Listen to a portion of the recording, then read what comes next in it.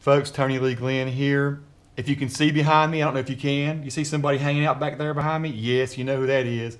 That's Rich Cove, all the way from England. I'm doing this video just to kind of lead you over to another video. I'm going to post a shortened video of Rich shooting handguns.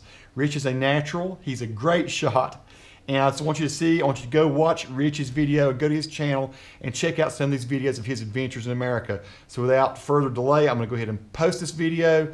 It's just a small portion of what Rich has on his channel. Go over there and watch the entire experience of Rich shooting 357 Magnums, Glocks, and 38 Specials, and our little interesting conversation that comes at the end of our session at the shooting range.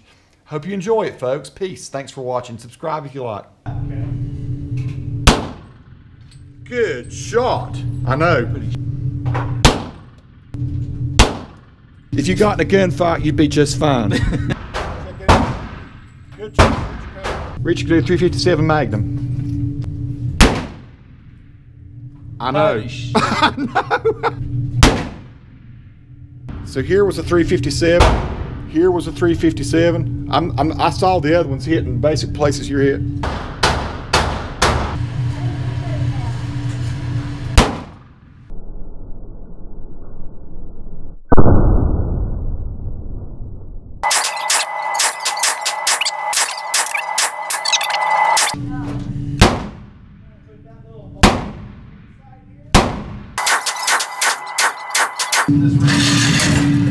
I was hitting in here the whole time, wasn't I?